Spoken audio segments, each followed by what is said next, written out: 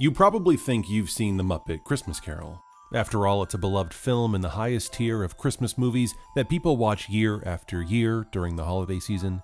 But again, have you seen this Muppet masterpiece as it was originally intended? Or are you watching the inferior version that Disney has forced all of us to watch for decades? Let me explain. It's a good beginning. It's creepy and kind of woohoo, spooky. Oh, thank you, Rizzo. You're welcome, Mr. Dickens. When Disney set out to adapt Dickens' classic novel with the Muppets, there was an emphasis on tonal balance. On one hand, they wanted to honor the gravity of the source material, and they did this in large part by hiring an Academy Award-winning actor for the role of Ebenezer Scrooge. Michael Caine brought the same intensity and reverence to the performance that he would bring to any other dramatic role.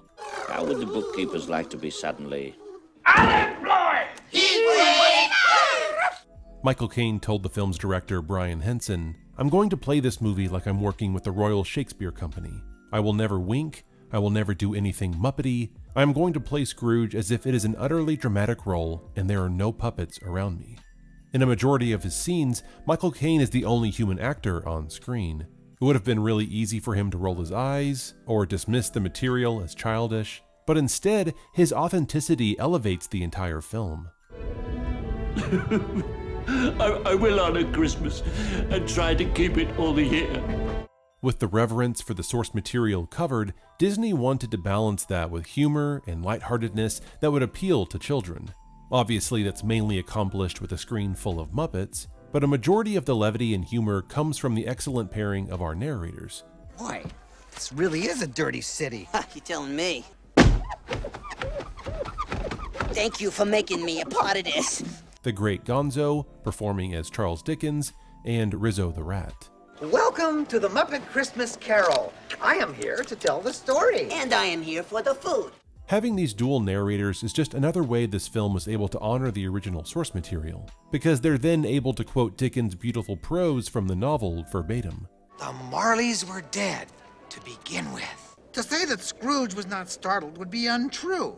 And Scrooge was conscious of 1,000 odors, each one connected with 1,000 thoughts and hopes and joys and cares. He became as good a friend, as good a master, and as good a man as the good old city ever had. But they also serve as guides for the children who are getting introduced to this story for the first time. Rizzo serves as a conduit to the audience, asking all the clarifying questions the children might need.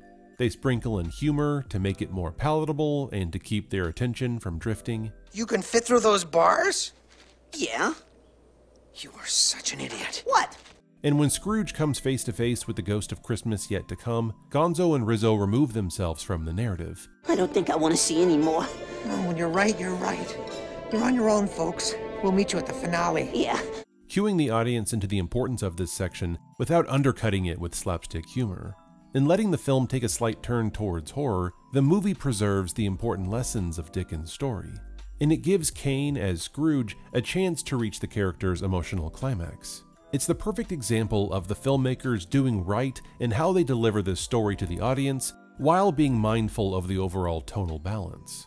But in a classic move of overthinking by the studio and ultimately not respecting their audience, Disney cut out a vital scene before its theatrical run, and in doing so diminished the emotional arc of Scrooge and the narrative structure of the film. Those who have seen the film, and who know the Dickens story generally, will remember the basic structure. The stingy, grumpy, mean old Scrooge travels through time, first with the ghost of Christmas past, in order to see the pivotal moments in his youth that made him the man he is today. While in the past, he sees himself as a young man meeting a young woman named Belle, with whom he would fall in love. Ebenezer, this is Belle, a friend of the Fozziwig family. We witness brief moments of their time together, and then later see their relationship come to a painful end, thus explaining Scrooge's present demeanor, his obsession with wealth, and his disdain for the Christmas season. What you may not know, however, is that this scene originally included a love ballad sung by Belle called When Love Is Gone. Love is gone. Love is gone. This song was filmed and included in the cut presented to the studio by Henson and his team.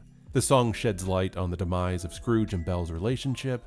Belle, through the song, tells us more about Scrooge's actions and how he prioritizes wealth and his career over their relationship, and because of that, she must move on. There's distance in your eyes tonight, so we're not meant to be. Later, seeming to predict the journey on which Scrooge would eventually take, she sings, Be careful or you may regret the choice you make someday. It's clear that she has an outlook on life that Scrooge, not until this very moment, looking back at his past, has failed to see. And when he does, old Scrooge begins to sing with Belle. And yes, some dreams come true, and yes, some dreams fall through. When old Scrooge sings, it marks a key moment, what literary scholars might refer to as anagnorisis. A moment in the story in which a character makes a discovery that produces a change from ignorance to knowledge. Watching old Scrooge sing with Belle is an incredibly powerful moment. The fact that it's been so many years and Scrooge still remembers the words shows just how much Belle and this moment meant to him. And the crack in Kane's voice when he sings gets me every time. Oh, Rizzo. And again, in a classic studio move of making the wrong choice for the wrong reason, Disney cut the song from its theatrical release. The studio wanted the film to be shorter, and clearly felt that such a love ballad wouldn't appeal to younger viewers. It's a baffling choice on several levels, but perhaps the most important is that the removal of the song muddies Scrooge's motivation and diminishes the full impact of his completed character arc at the end of the film. Merry Christmas. In the final scene, after Scrooge is awoken from his eventful night of spectral encounters and has become a changed man, Scrooge, the Cratchit family, and other townsfolk sing a song called When Love Is Found, It Feels Like Christmas, which begins with Scrooge and Tiny Tim singing, The love we found, the love we found.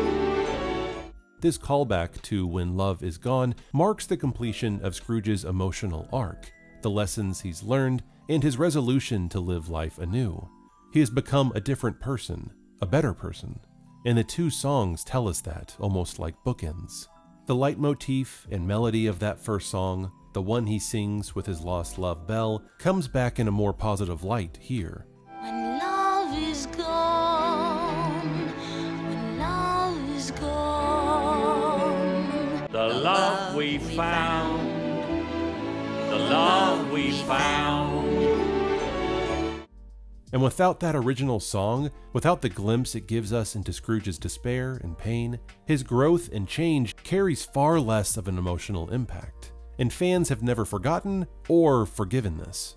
Belle's song remains a favorite of fans who got to enjoy it on VHS tape decades ago. However, when the film eventually made its way to DVD and Blu-ray, the song was, a bit too ironically, lost. According to a 2018 interview with director Brian Henson, we made a video master with When Love Is Gone, then we cut it out, spliced the negative for the theatrical release. But in the process, they lost the video master, and they still have not been able to find the negative. They're still searching. I call them like every month to ask if they're still looking. One of these days they'll find it. Well, that day has finally come.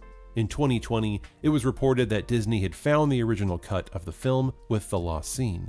And so fans who have been clinging to their old VHS copies, or the fans like me who have been pausing the movie and clicking over to YouTube to watch the lost scene, can finally rejoice. On December 9th of this year, a full uncut version of the film will make its debut on Disney+. And so for those of you who have never before seen the entire film in all its glory, now is your chance to watch this Muppet masterpiece the way it was originally intended.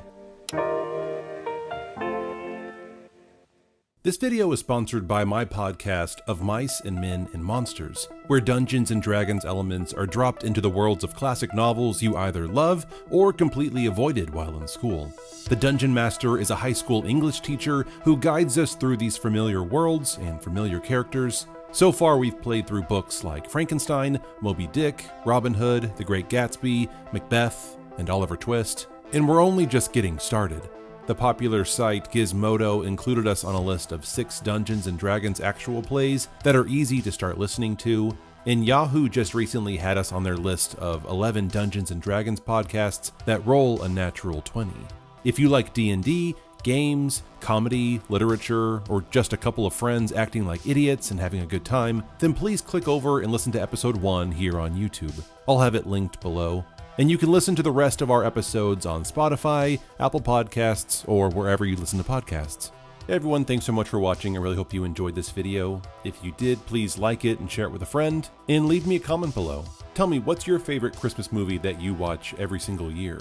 Just in some way, if you could please engage with this video, that way we can appease the algorithm gods and persuade them to push this video to more people. Just another reminder to go check out my podcast of Mice and Men and Monsters. We actually just recorded a special one-off episode where we play in the world of Charles Dickens' Christmas Carol. So it's really fitting, good timing. If you love the Christmas Carol and want to see me and some of my friends play in that world with D&D, then make sure you're following the podcast, because that episode will be released in a few days. I'm already hard at work for my last essay of the calendar year, and I really hope you enjoy that. But until then, I'll see you in the next video.